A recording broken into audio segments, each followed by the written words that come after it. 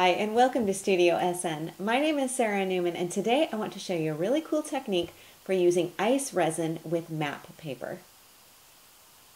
You can see my resin map right here on the front of my card. This portion right here is a piece of map paper that has been coated with ICE resin front and back and then layered up onto some papers so that you get the full effect of this sort of translucent technique. So the ICE resin is going to take my map paper from being a regular piece of map paper into being something that is translucent, that you can actually see through. And that also has a different texture to it. It feels almost like it's a plastic paper. So it makes it really sturdy and gives a completely different feel to it. It's a really easy technique to do. So a couple of the things that I'm going to need. First of all, of course, a piece of map paper. Now, this is actual paper, and that's a distinction that I think is really important because when you're picking up maps or you're looking for maps, there are two kinds you can find. The kind that are paper and the kind that come in these sort of travel guides that you pick up at the airport and train stations. These are really nice, but they're printed onto a glossy kind of magazine paper. This is not going to accept the ICE resin nearly as well as a piece of porous paper. So the porous paper is really going to absorb that resin and give it that translucent effect. So this is definitely the kind that you want to look for. Garage sales and used book sales are great for this kind of thing too, by the way. The next thing you're going to need, of course, is your ICE resin. So whether you go for a little 1 ounce container or if you go for the bigger 8 ounce bottles, whichever style you go for, you're going to need this. A plastic measuring cup, and a stir stick. And these are all available from the people at ICE Resin. You're also going to want to protect your work surface, and I'm working with my craft sheet here. And then you'll want some latex gloves for your hands to protect those as well. I also like to keep a package of baby wipes on hand just to minimize any spills that might happen. But for the rest, it's really super easy. A little piece of sponge, kitchen sponge, is going to be our applicator. So that's easy to find and inexpensive. And for the process, it's super easy to do. I'm going to go and mix up my ICE resin and then we can get started. I want to show you how to mix up the ICE resin, and it's not hard because you'll have complete instructions, of course, but sometimes it's just easier when someone else shows you. So this is one way that you can buy the ICE resin, and you'll see it's a little syringe type of packaging on here, and this will make up 1 ounce. Which is enough to fill one of these little measuring cups. And that's about the unit that I work with for each of my ICE resin sessions. So this is a really great way to go. It's also really nice, especially if you've never worked with ICE resin before, because you do need to mix equal proportions of a part A and a part B, the resin and the hardener. And this is a plunger. So you're going to snap out the center piece, cut off the tips, and then just use the plunger to put the resin in equal proportions into your cup. So no measuring is even needed with something like this. So this is a great way to get started if you've never worked with the resin. Now the other way you can do it is with what I usually do, which is the 8 ounce bottles. And you buy these together. So you have a part A and a part B. You've got the resin and the hardener. And then you will need to mix these, which is not difficult at all. But you do want to make sure that you're mixing equal proportions. So that's what I'm going to show you now. So I'm working onto my craft sheet, and this is really ideal for working with resin because it can clean up pretty easily. I've also got my nice latex gloves on because you really don't want to get this on your hands or on any other surface if you can possibly avoid it. If you do get a spill though, I've always got wet baby wipes, and these are going to be very, very important, and I always have a package and a couple of them out on my work surface when I'm working with resin. You're going to need your plastic measuring cup and your stir stick. Now these are also available from the ICE Resin people, so they have all of this stuff, the cup and the stir stick and the resin. The craft sheet is from Ranger, of course. Okay, so I'm going to mix up 1 ounce of the resin. And you can see I've marked on here just because I thought it made it a little bit easier for you to see the lines on here, because again, it's really important that you measure exactly. So I'm going to start with 1/2 with my part A, and then I'm going to top it up with part B. So let me get my part A here, and I'm going to just simply start pouring. This is really thick. The part A is quite thick, so it's going to come out a little bit like syrup. So I'm just pouring this in here, working slowly until I get up to my halfway mark. And then let that out. And then you notice that there's kind of a drip on the side of this. This is where I go with my baby wipe and just clean up around the outside edge.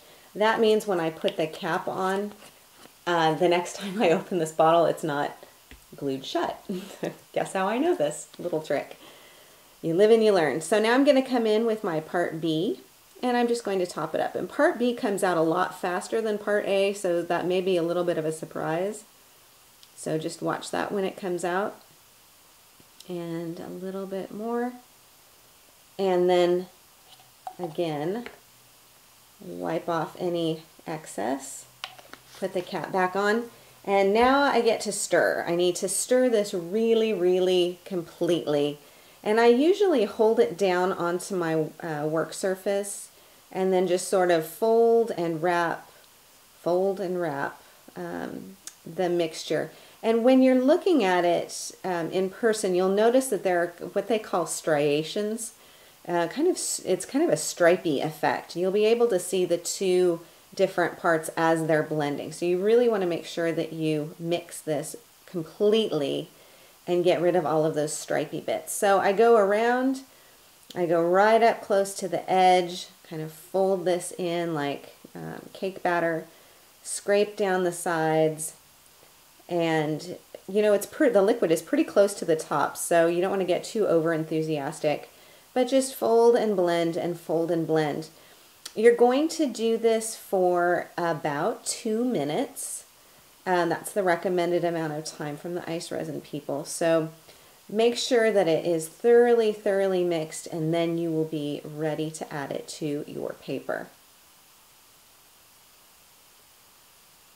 I have my resin all mixed up and my map paper out, so I'm ready to add my resin to my paper.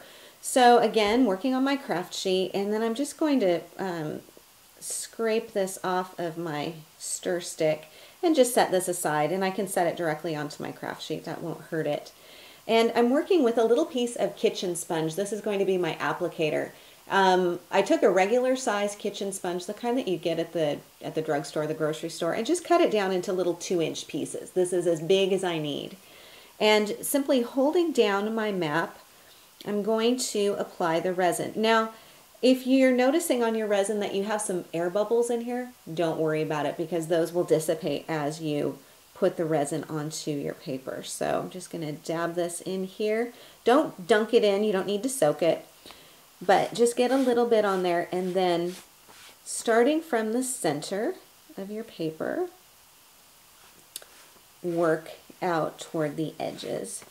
And the reason you want to start in the center is because if you start on the edges, you can tend to get it, getting excess resin onto your craft sheet. So you don't need that.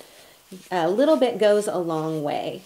And resist the urge to simply pour the resin onto your paper, because porous paper will just suck up that resin and you'll end up using a lot more of it than you actually need to. So if you want a really thick layer of resin, what I tend to do is do one coating of it, let it dry, and then come back and add more. So you can certainly make your paper as thick as you want it to be, but I would advise not directly pouring your resin onto your paper, because it does tend to just sort of soak it up, and then it kind of can go everywhere as well. So this is a little bit thriftier method. I'm going to turn this around.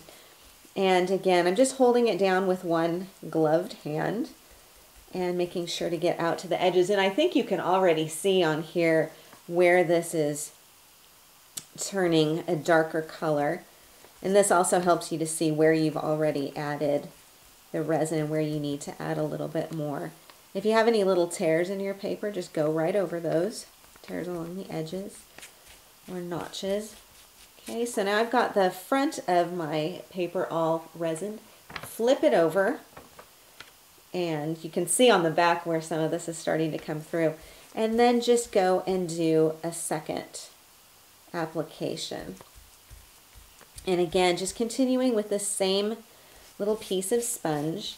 You are going to need to discard the cup and the stir stick when you're done, and the sponge and the gloves too, of course.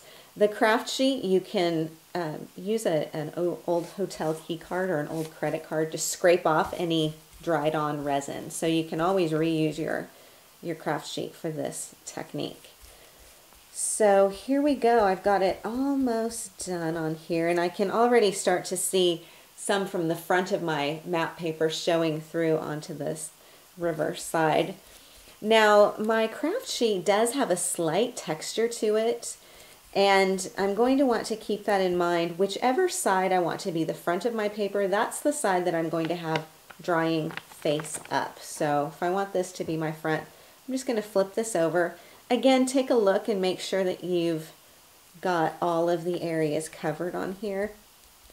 But I'm going to flip this way, and this will be my the front side of my paper. So that way I know that I don't have any little texture from my craft sheet.